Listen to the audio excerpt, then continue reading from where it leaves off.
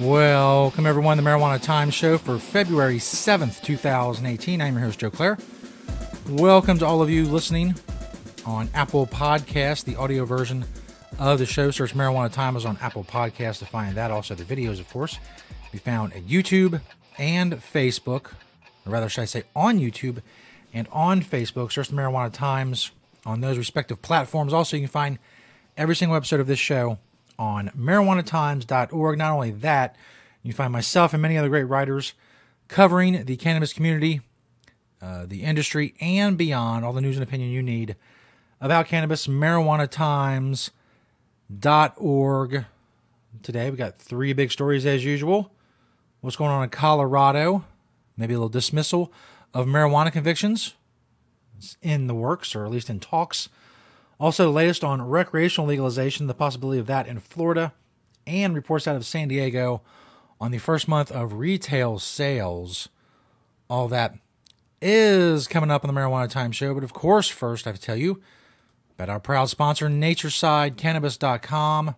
If you are a cannabis cultivator in a legal state, well, a couple things. First of all, you don't want to be using harmful chemicals on your grow. You don't want your customers to be ingesting harmful chemicals in their product. You also don't want to run afoul of various regulations. Most states now have regulations concerning pesticide use.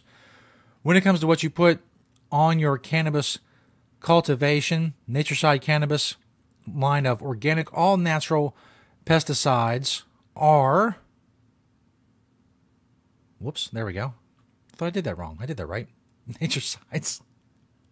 All-natural, organic pesticides are on the approved for use list in Colorado, Oregon, and Washington. If you're a cannabis cultivator, don't want to be using harmful chemicals, use organic, all-natural pesticides from NatureSideCannabis.com. Site is spelled C-I-D-E. Go check them out. A proud sponsor of the Marijuana Time Show. Thank you, Natureside Cannabis. This first story comes from marijuanatimes.org. It's by Julia Granowitz. Colorado might be dismissing nonviolent cannabis convictions. We did a story, I think it was last week, about San Francisco doing something similar. Other cities in California are talking about the same thing. In Colorado, where cannabis has been legal for adult use, sale, and cultivation, and has been legal since voters approved it by the ballot measure in 2012, this issue is finally being discussed. Monday morning, Colorado Governor John Hickenlooper said that he attended an unofficial meeting regarding dismissing marijuana convictions for nonviolent offenders.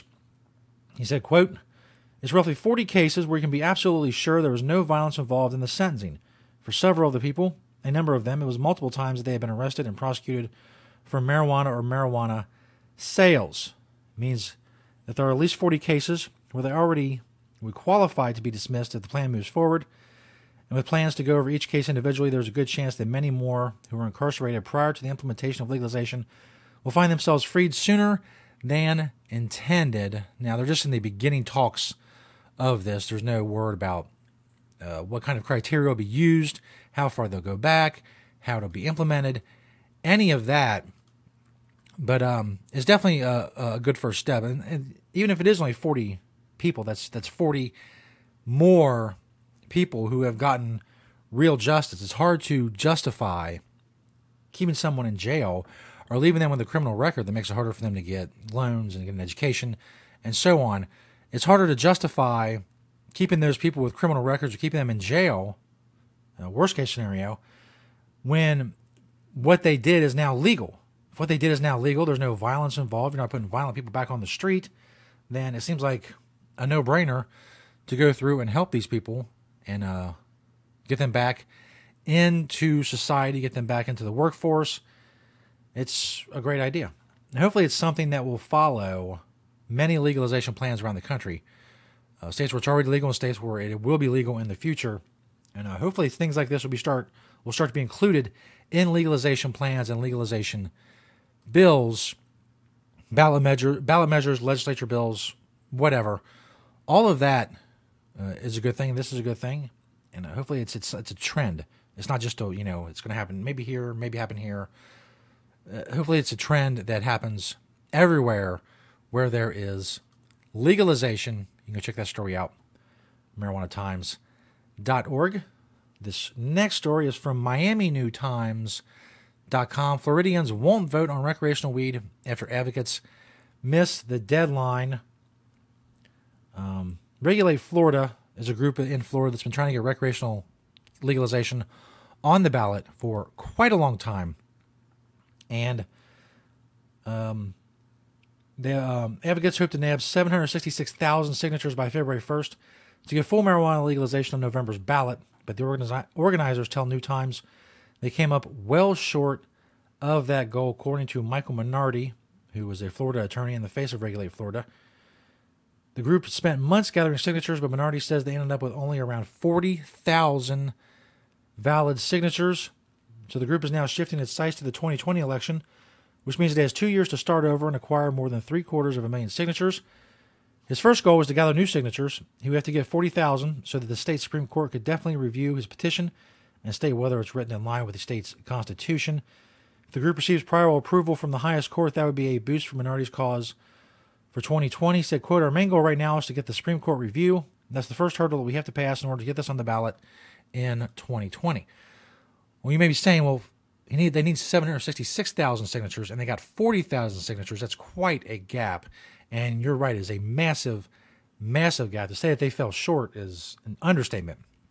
Now, in the rest of this article, Minardi is very optimistic about getting more funding, which I think they raised like $265,000. They're going to need a lot more than that. They're going to need millions and millions of dollars in fundraising to be able to get the signatures that they need.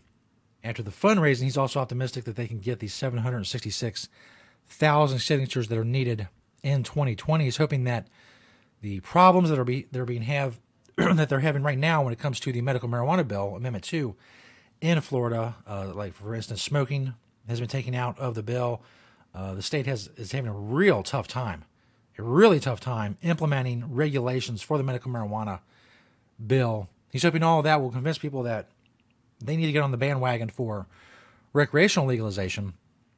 If true marijuana law reform is going to come to Florida, there's a lot of people in Florida, medical patients and recreational customers, that are waiting for various factions to get their act together. The state needs to get their act together and implement medical marijuana. Regulate Florida needs to get their act together and do a better job of getting signatures and getting fundraising. And if you're in Florida, you need to help on both those fronts. You need to contact whoever's your state senator, your state representative, and tell them to get moving on medical marijuana. Tell them to put more pressure on the regulators to get moving on that, and make a donation to Regulate Florida. If you think that recreational marijuana legalization is something that should happen in Florida, well, you need to get involved.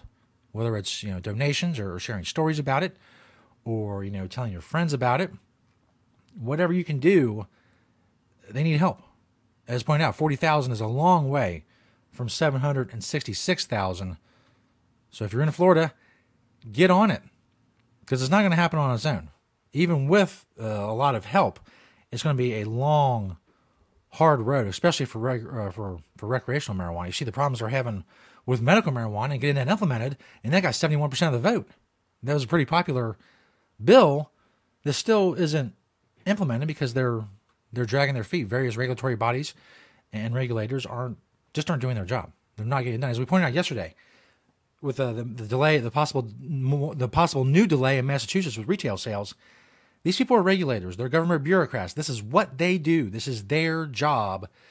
You would think that they would be better at it, but in some places, apparently, they are not.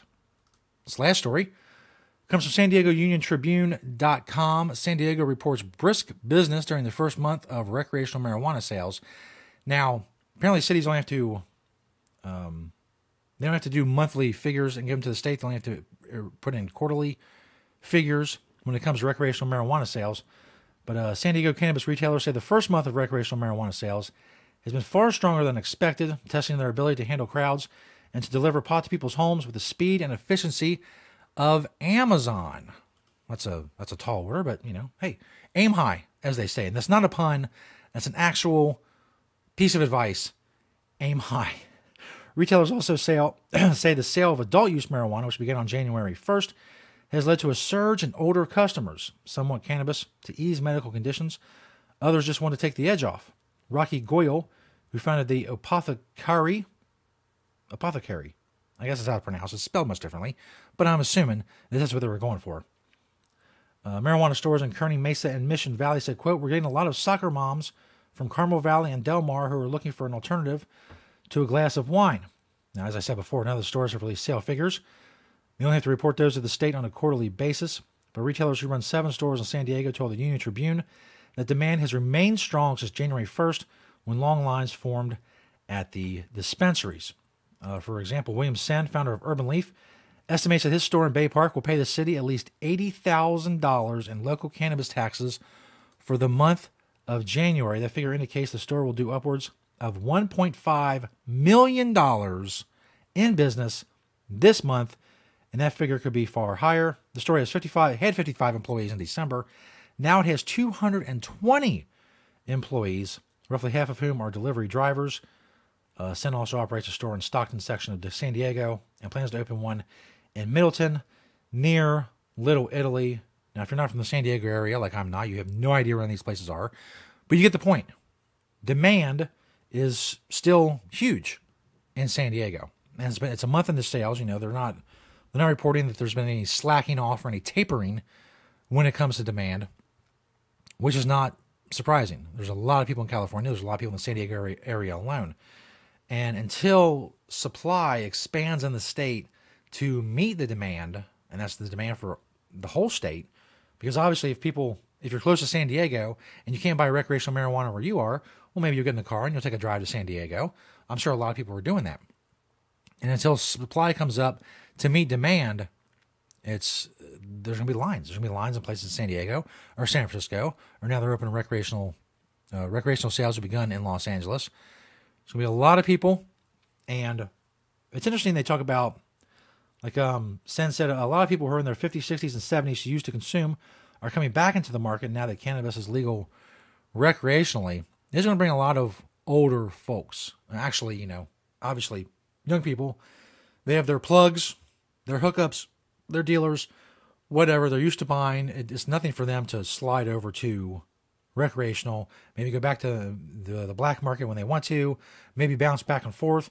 But again, you know, a soccer mom who's you know, in her 40s and she doesn't know any dealers. You know, maybe she tried marijuana back in her 20s or in college, and it helped. You know, maybe she got some arthritis, maybe she got some aches and pains, and she says, "Well, you know what? It's legal now. What's the big deal? I can go into a nice retail shop and buy some," and that's great, and that's going to attract a lot of people that hesitated before when it comes to getting into the marijuana buying business, as it were. Overall, legalization is not going to cause use to explode, but it is going to bring people, obviously older people mostly, are going to be the bulk of the new customers. And it's going to bring them in, and they're going to come and see what it's about. Maybe it's not their cup of tea, maybe it is, but they're not the type of people that, you know, can just walk down the street and they know some guy who's got some, or they know someone they can call to bring some to them, and now it's legal. What's the harm now? Maybe legality and obviously a legal supply or somewhere to get it was the last hurdle for them to want to get back into cannabis use. Maybe they're tired of drinking wine. I don't know. It's each their own. The point is obviously that they have the choice now. They can buy cannabis legally as they can buy wine legally. That's going to do it for us and the Marijuana Time Show. I'm Joe Klare. It's February 7th, 2018. Thank you to naturesideCannabis.com, organic, all-natural pesticides, for being a proud sponsor of the show. If you want to sponsor the show, email info@marijuanatimes.org and let us know, and we will talk at you about it. It's the Marijuana Time Show. Keep spreading the word about the show. Like, share, comment on all the videos. Share the videos on marijuanatimes.org. Help us spread the truth about cannabis in our own small way and continue to grow the show. Thanks, everybody, for checking us out, and we will see you next time on the Marijuana Time Show.